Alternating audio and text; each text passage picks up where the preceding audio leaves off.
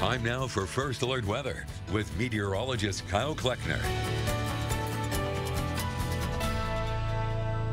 Welcome back. Thanks again for joining us on your Monday morning. Not a bad day to go golfing, especially later on. Might be a little chilly this morning, but temperatures will be warming up pretty quickly as we'll see those southerly winds increase throughout the day too. Temperatures this afternoon set to be in the 60s for most of us. Might even see a few places in the low 70s too. Lots of sunshine taking place as well. So really, hopefully you can get outside and enjoy this beautiful weather that will be taking place today and the next couple of days as well. But a little chilly this morning. And this is 24 Ord, also there at North Platte.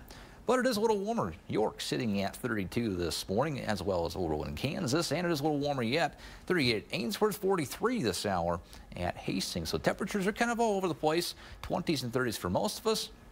Once again, they'll be more consistent in the 60s and 70s this afternoon. Wind speeds at the moment, they're nice and light, 5 to 10 miles an hour, if that.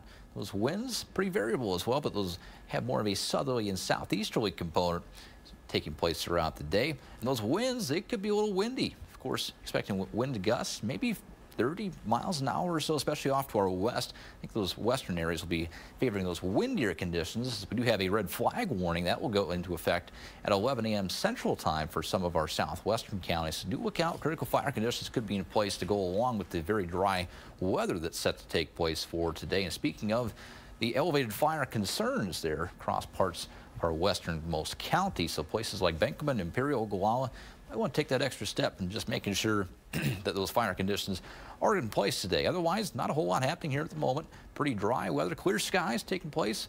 Have a few clouds there off of the panhandle that are trying to work their way in, but lots of sunshine set to be in store for us today. High pressure over the area. Dry weather expected the next few days, and really not expecting much in the way of precipitation until this upcoming weekend.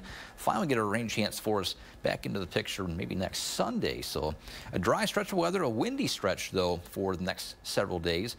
I think today and tomorrow probably going to be our windiest days for the next week. Thursday also looks to be a little windy as well. But enjoy these great temperatures today. 67 for an afternoon high.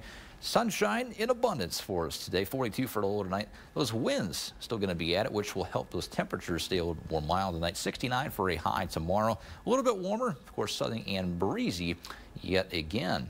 Temps today mainly 60s, some low 70s are possible for us. We'll see temperatures tonight pretty mild, really, 30s and 40s. Maybe some 20s there off to our west, but temperatures tomorrow look pretty similar to what we see today. 60s and low 70s for us yet again, and even progressing into the middle part of the week. Wednesday probably going to be our warmest day of the next week here, so you get a couple of very nice days. Go out to the pumpkin patch, have a little fun outside. Definitely take advantage of this nicer weather because some changes are coming here towards the end of the forecast period. We'll see a roller coaster of those temperatures return starting on Thursday.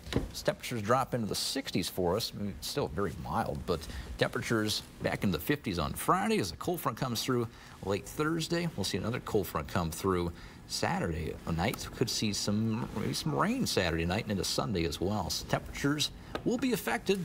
Of course, it's cooler, but still seasonal. It's kind of hard to believe, Sarah. Yeah, still in the 50s. Yeah. Just beautiful. And you're still trying to get people to golf and out to the pumpkin patch in November. Why wouldn't you? I know. Weather, right? Exactly. Thanks, Kyle. You got it.